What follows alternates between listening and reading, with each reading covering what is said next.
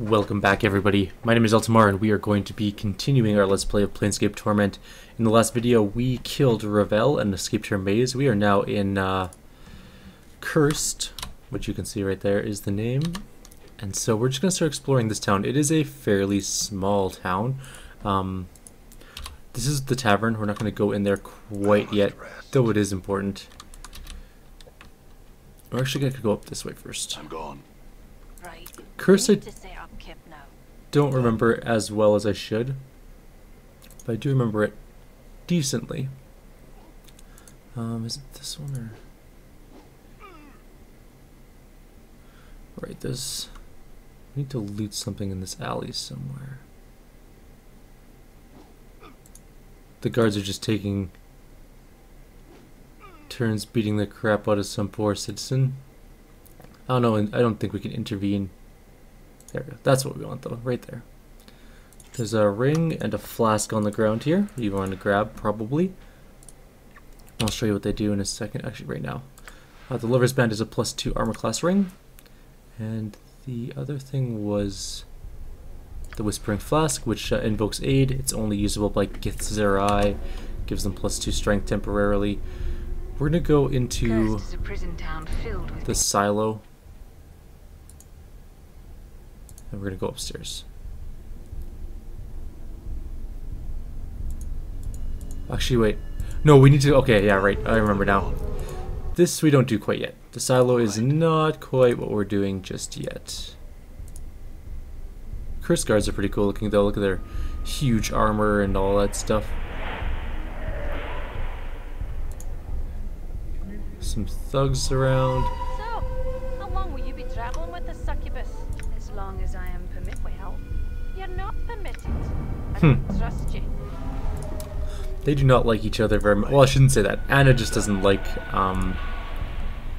Fall from Grace because she is a succubus. Let's talk to the dump caretaker.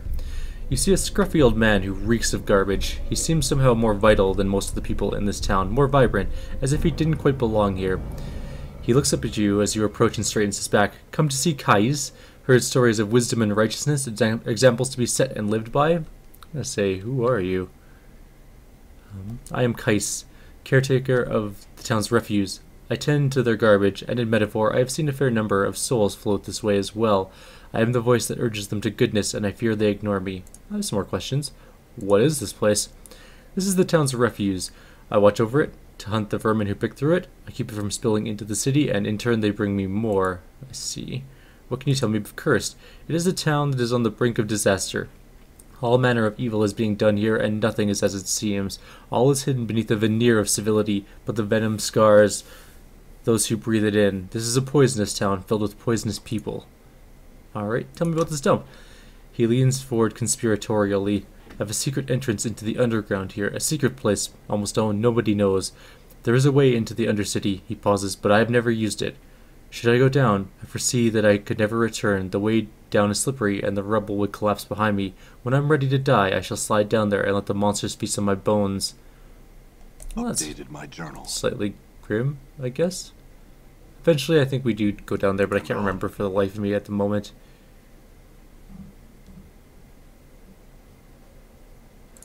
Alright. There is more stuff we have to do with him, but it's a little bit later on. To get to the Cursed Underground, I think it's right around here-ish. I don't know. It's somewhere in this dump. Maybe over there. I don't know. Can't remember. Cursed is not a town I remember very well, actually. Alright. There should be a blacksmith around here somewhere. Is it this building? Yeah, it's Crumple Punch. He's a blacksmith. I'm going to say, or sorry, this sour-looking burly man glares at you as you interrupt his work. He seems a little slow, but earnest, not as poisonous as the others in this town. Aye, what do you want? Who are you? I'm Crumple Punch Malako, the town smith. You want something? Yeah, why not? Let's take a quick look. There are magic punch daggers, which are just +1 punch daggers. We have better ones. Siphon knuckles are +2, and they transfer hit points from the target to the wielder. I actually might pick those up. We have money, so maybe. Yeah, why not? There's a +2 enchanted dagger, but we have a... Ooh, there's a +3 dagger. That might be better than what we're currently using. There's a fiend femur, which is not usable by lawful or good characters and can't be used by mages, so we're not going to bother with it. Enchanted Hammer. Fool Smiter is actually a pretty nice mace. Warhammer type thing. +2 and does tons of damage. Blind Terror, also pretty good. Does no damage really, but causes blindness and does acid damage. And Bolts of Whistling Doom. But I think there's only 10 of them.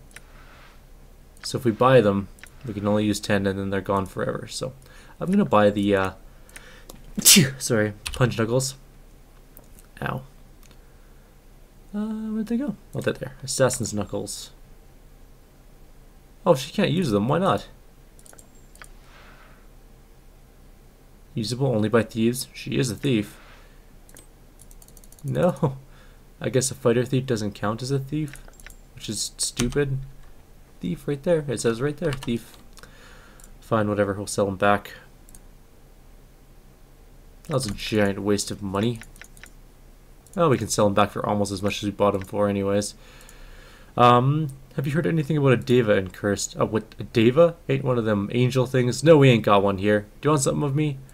I don't think there's anything else we want to buy from him. No, okay. Oh, it's a hammer quality. +1. Alright.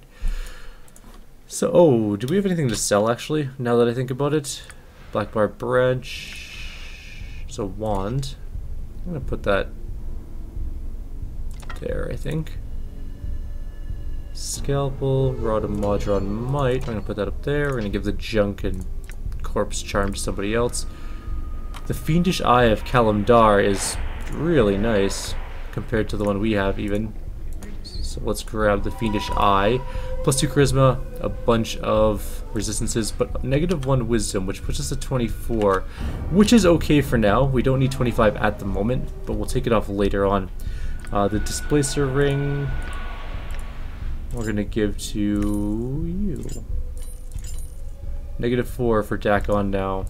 I'd give it to Mort, but Mort doesn't have any ring slots, which kind of sucks. Did we get anything else that's worthwhile so far? We already have that spell, I think. Yeah. And that's really it. We have a severed arm that's ours. We should probably sell eventually, or just throw on the ground. Keep the scalpel just in case. I don't think we need it anymore, but I'm not entirely sure. And that is pretty much it. We're almost done with this beginning area for the moment. I might just go into the tavern anyways. There is a couple of things to do there. I'm gone. And that's the way out of the city, right? Okay. All right. So that's really it. Let's go into the tavern, I guess. Can't hurt. Traitors Gate Tavern.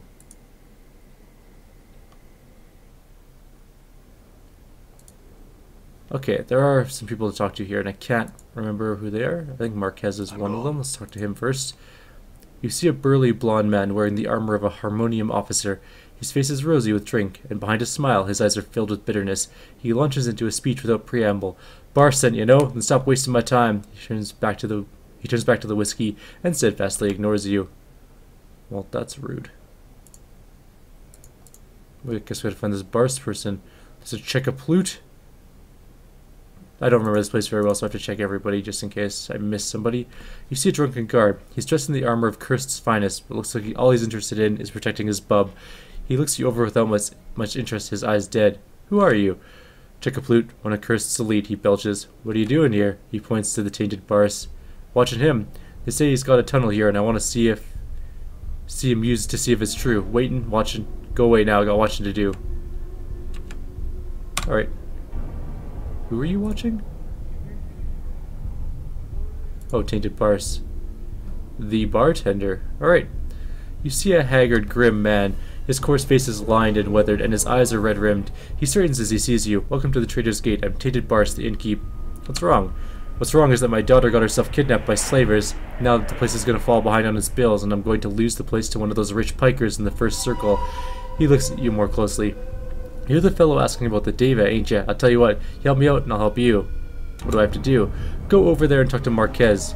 He's the ex-harmonium fellow.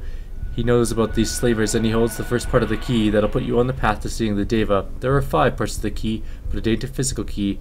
When you got the parts together, you come and tell me, and it unlocks the knowledge in my mind. Till then, though, it stays secret. You gotta satisfy the key holders. I'll do it. Marquez will tell you what you have to do, and when you're finished, he'll steer you to the next person who has a key. Journal. Done. Alright, let's go talk to Marquez. You're back, he swallows his drink. Bar sent you. Good, here's the deal. Slavers have kidnapped his daughter. It's your job to get them back. I'll tell you where to find them. You go kill them, and report back to me. I'll help you find the diva, and hells, maybe even teach you weapons. Agreed. Agreed. Last I heard, slavers were to the east in Outer Curst. They've got the nod from the city guard. Find them. Make sure Barsa's daughter is alright, and kill them. When you're done, come back here, and I'll tell you the first part of the key you need to find the diva. Alright, fine, farewell. We're not going to Outer Curst just yet, so let's find more people to talk to. These people look really bleak. Maybe they have new pictures in our journal. I like looking at the NPC pictures. Oops, wrong one. Beasts. NPCs. Cursed guards are pretty cool looking, although those look entirely implausible. But there's no cursed people. No cursed citizen pictures? Really? Oh. Fair enough. We've seen most of these already. Yeah, we've seen all these. Okay. Oh well. Except maybe Ravel. Was Ravel on there somewhere? Let's find out. Oh, there we go. Ravel. That's what she looked like. That is one terrifying looking woman. Alright. So there's Donna Keisho.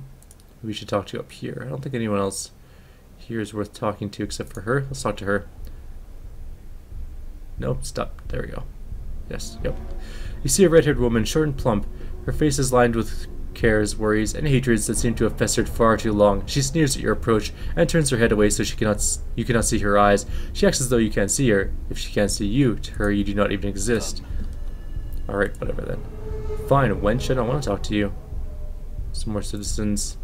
Done. Done. Looks like a pretty well-stocked bar, actually. Let's quick save and see if we can jack some jack. No, but I mean, there's some stuff here, I guess. All right. Let's go up. All right. Should we talk to any of you guys? No, I don't think so. All right. Done. There's a merchant here. What? Did you not hear me? Out! Out of my kitchen! All right. I want to see what's on your table. I don't want anything. Okay. I don't want your cheese or steak knife. Let's go upstairs. I'm gone. Alright. All right. What's in here? A storage room. Get in the room so I can Done. loot things. There is a Minerosian chocolate, some copper commons, a heart charm, a frosty mint candy, and some cheese. I'm sure those are epically important to the storyline, and they probably filled up my entire inventory. Yep. It invokes friends. Cool. And a heart charm, we know what it does already. We'll give that to somebody else to hold on to. Clot charms. Who has the clot charms? She does. And the chocolate invokes swarm curse. That's kind of bleak. Alright. Anybody? Oh, there's somebody in this room. But he's just a citizen and not important to us. Barog. Let's talk to Barog. Everybody exit the room so I can talk to Barog. You see a mousy man with darting, frightened eyes. Please don't hurt me, the stage whispers. They'll kill me if they find me. Who will kill you? The guards. They're after me. I think I offended someone with a question or said something to the wrong person. I was just offering an opinion, but it seems you have to speak in a certain way around here. It's all corrupt. Who are you? I'm Barrow's Quickshoes, traveler and problem solver. I guess you could call me a thief, but I prefer to call myself an engineer. Traps and puzzles and so forth, I only use my skills for good ends. I hate to harm anyone. I guess that they use engines for different purposes here. He shudders. What are you doing here? I came to Curse because I heard some Davos trapped here, and since I have some Archon friends back in Mount Celestia, I thought I could be of assistance. This town, though, this place is a cesspool, and I can't trust anyone. How can people live like this? I need to get out of here. Who's gonna kill you? The guards. Oh, wait, accept that. Who are you? What are you doing here? Tell me of Mount Celestia. His eyes go dreamy. All things have their place there, and all things are beautiful. Hosts of winged archons wheel in the skies, in exquisite patterns that could break your heart. The fruit grows larger, the game bigger, and the homes are open. Yet we strive to better ourselves constantly, testing our virtue and moving ourselves ever closer to goodness. I should get home as soon as I can. Then go. He looks at you with disbelief in his eyes. Thank you. You'll not see me again. Farewell. He scampers away. I have no reason to... That's a big dude. All right. Standing right in the door. I'm Why are gone. you just standing in the doorway? I'm gone. You're a weird guy. Done. That door's locked. Which is good because we have a thief. Right. Okay. When I said go lock pick the door, I really kind of meant it. Might as got it. There we go. Might as well. Alright, what's in here? Oh, I'll learn you not to break into my room, solid. I don't think you will. Done. I'll break into whatever I want to. That's a huge bed. Actually, all these beds are monstrously big. Alright, I think we're done here. I thought there was someone we had to talk to. Did I miss somebody?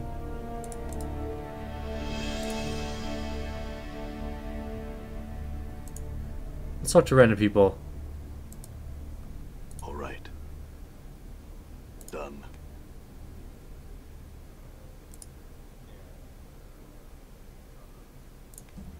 I'm gone. The All cursed right. citizens don't really have anything to say of import, but I thought there was somebody else we needed to talk to start up a quest. Done. Maybe it's down in here. Dallin, let's try to talk to him. You see a tall man with shoulder-length black hair and piercing blue eyes. Wherever he looks, it seems to smolder under his gaze. Standing next to him is a quiet young woman who smiles vaguely at all he says. He turns those bright blue eyes at you and smiles largely. He offers his hand. I'm Dallin. Pleased to meet you. Pleased to meet you. I'm gonna say. I had a few questions. What do you need to know? I heard there's a diva in this town. He laughs and shakes his head. You have another question? Yes. What do you know about this diva? He laughs loudly. All things have their place, and I'm not ready to put a price on that information yet. Maybe later. Tell me about your friend here, then. He smirks. She's a friend, that's all you need to know. She dimples slightly at his side and blushes. Tell me about yourself, then. I'm a bard, historian, actor, and all-around entertainer. Fastest fingers in the Outlands. His smile breaks out again. Infectious. At least that's what I tell everybody. Thanks, you Done. worthless person. Done. I thought there was more people to talk to. Nabbit. There is another person we should talk to. You see an angel-faced man, his eyes squinting, nearly shut as if unwilling to watch the world's horrors, or let the world see the horrors inside them. Yet his face is creased with smile lines, his voice is friendly and lackadaisical as he greets you. Hi. I had some questions for you. What do you want to know? What can you tell me about this place? What the Traitors Gate Tavern is run by tainted bars over there and frequented by the folks you see here. Marquez, ex-Harmonium, Kitla, ex-employee, Dallin, ex just about everything, and do I ever have some stories about him? Maybe I'll tell you sometime. And Donna Kisho, whose story I don't know. Thanks. There's someone we missed talking to, obviously. The ex-employee, where is she? Done.